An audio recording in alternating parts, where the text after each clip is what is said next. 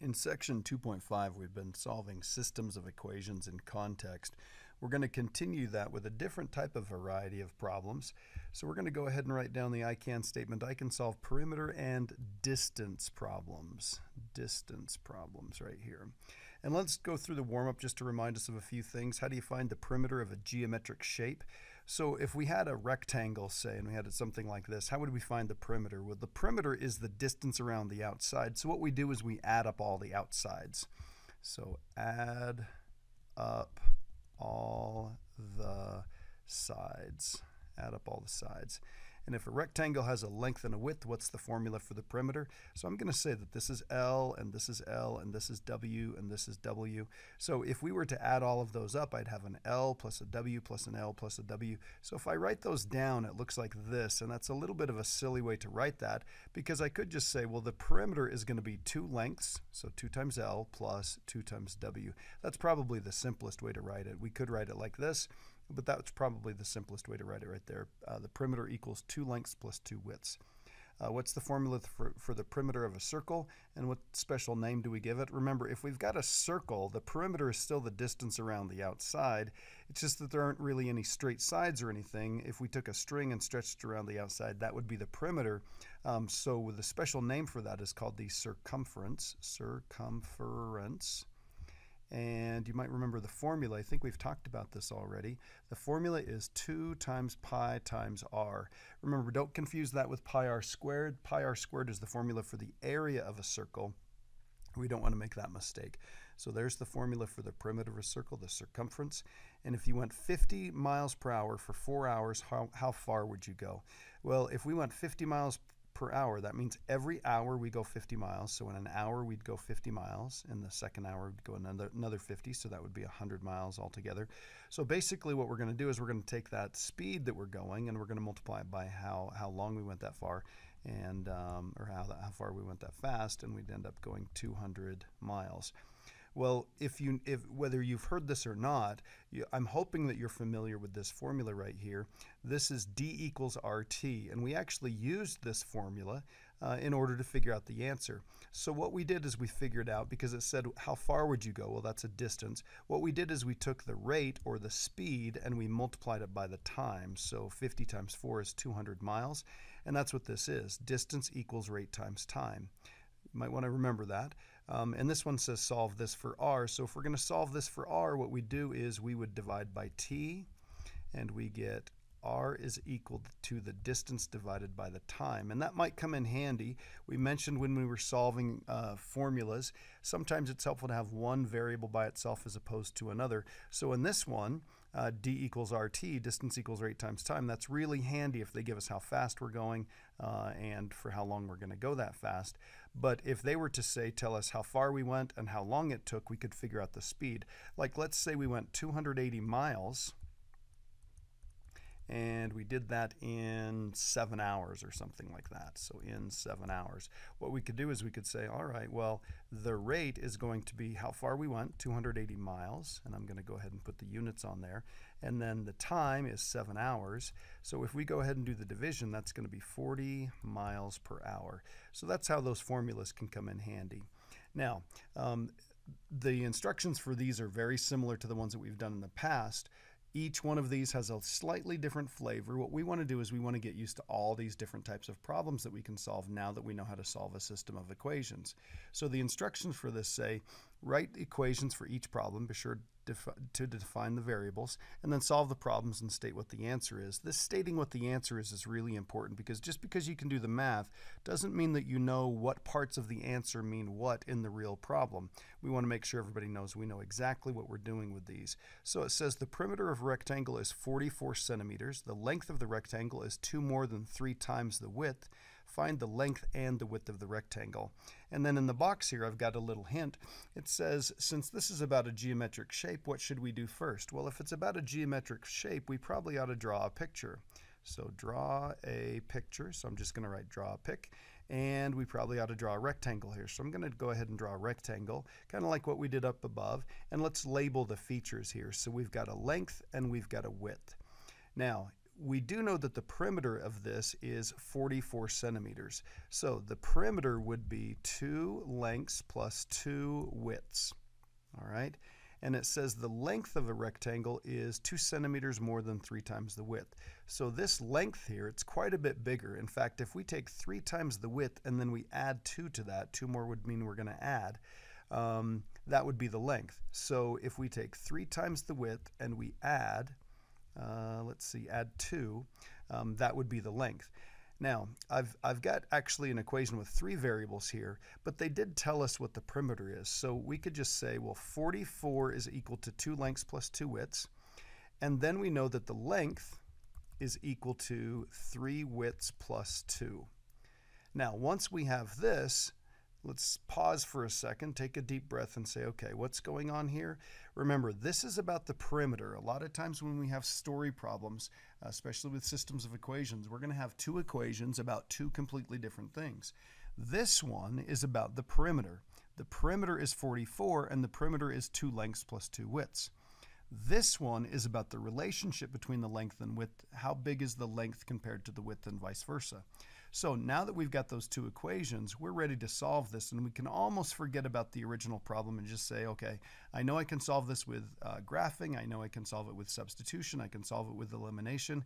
What's the best technique for this particular one? Well, if you take a look at this, even though we like elimination really well, and that's probably our favorite technique, this one is actually set up for substitution. So let's solve this by substitution. Wherever there's a length, we can put what it equals. It equals 3 widths plus 2. So we're going to take this and we're going to plug it in right here. Now, I'm going to go ahead and write this down, and I want you to stop and think. I'm going to put a 2 here, and then I'm going to put 2w right here.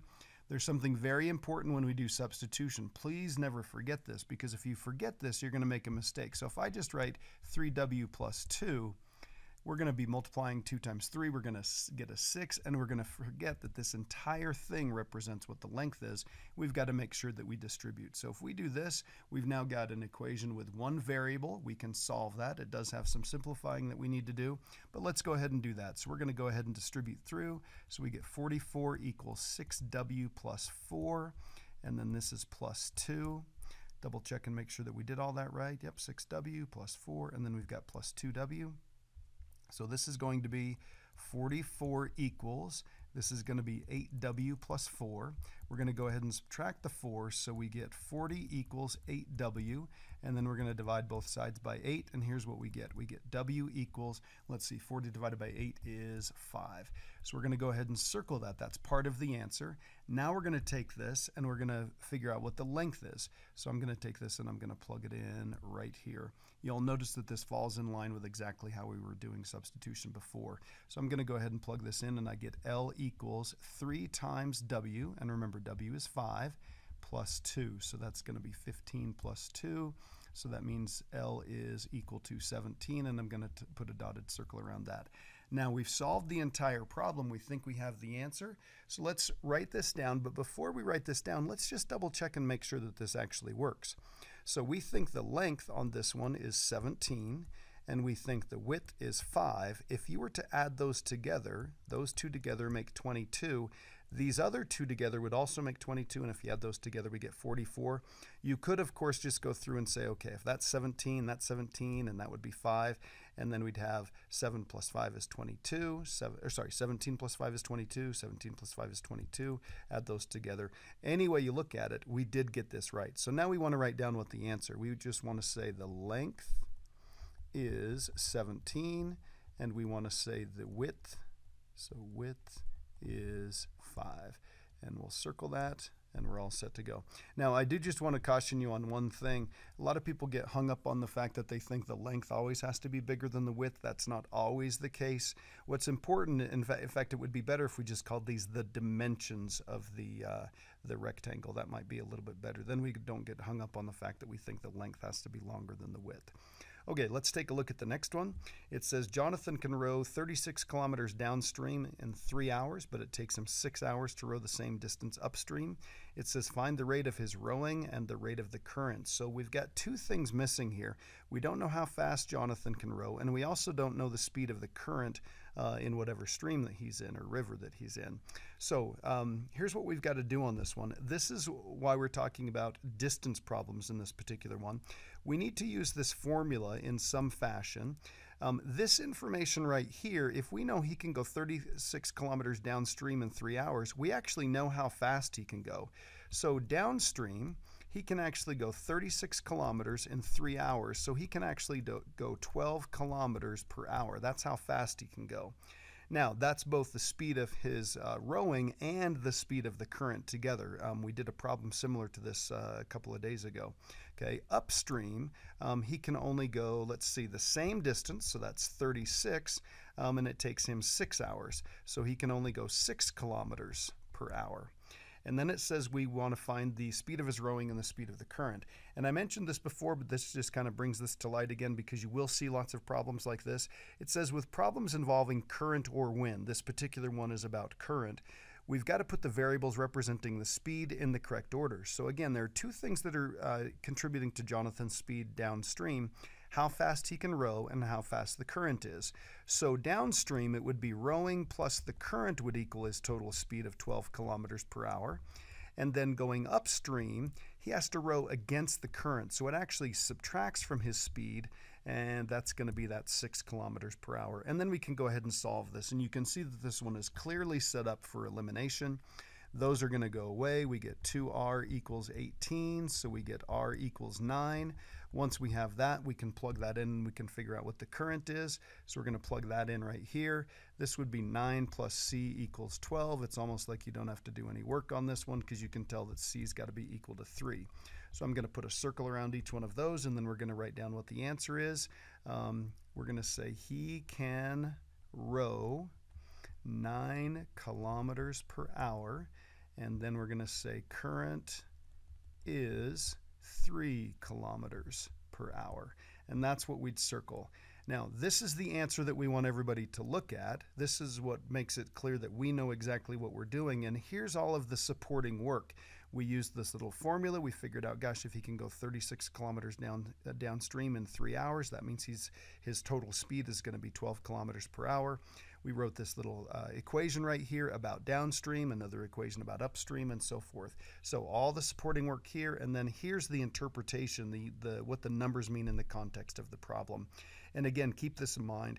It's the speed of the object plus or minus the speed of the current or the wind, and that's going to come in handy on the next one. So let's take a look at this next one right here. This one is about a jet. It says a jet flies 4 hours with a 60-mile-per-hour tailwind. So in this case, it's telling us how fast the wind is going. It's telling us how much the speed of that aircraft is being aided by the wind. And then it says the return trip against the same wind takes 5 hours. Find the speed of the jet with no wind. So they just want to know how fast is the jet capable of flying if there was no wind.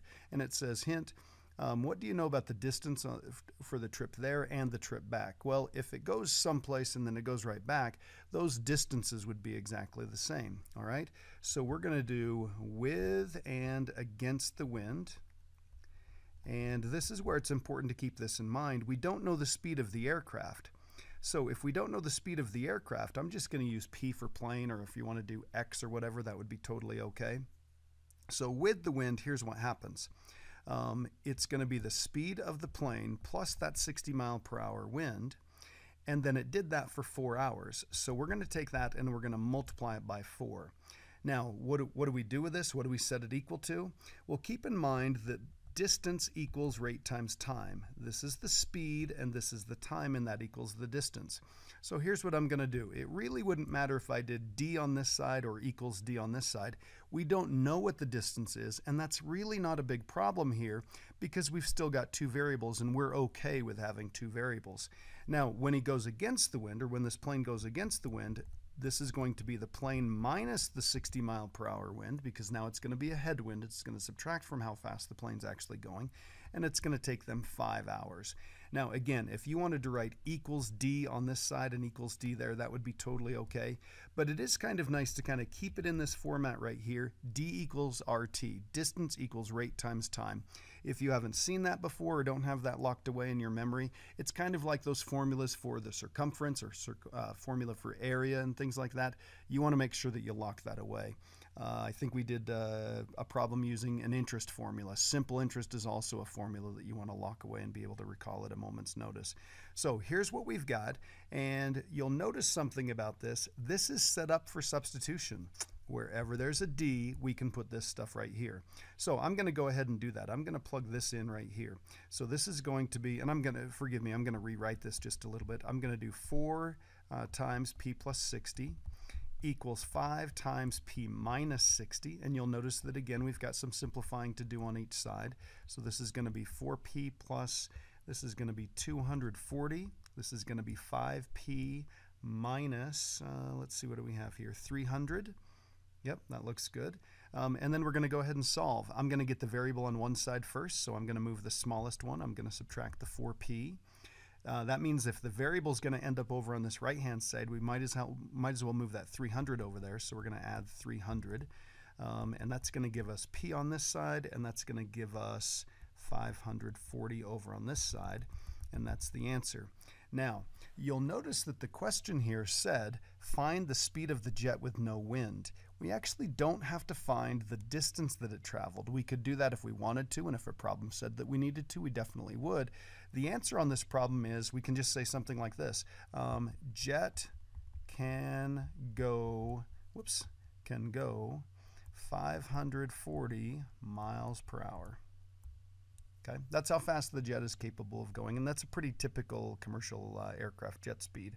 Now, if we did need to go back and figure out what was the actual distance that this traveled, we could take this and we could plug it in over here. So if we were to plug this in, this would be 540 plus 60. So 540 plus 60, so that's going to be 600. So we'd have 600 times 4, that's going to be 2,400 miles. So that would be the total distance that it traveled, and if we checked it on this one right here, this would be 540 minus, so 540 minus 60, that's going to be 480 times 5.